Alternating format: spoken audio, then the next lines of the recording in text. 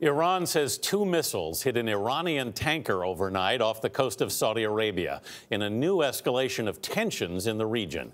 Iran's state-run news agency says the ship was sailing near the Saudi port of Jeddah. The tanker company says the crew is safe. The U.S. Navy says it's aware of the incident. The reported attack comes just weeks after drone and missile attacks on the world's largest oil processing facility in Saudi Arabia. In July, the U.S. accused Iran of attacking oil tankers near the Strait of Hormuz. Tehran denies any responsibility.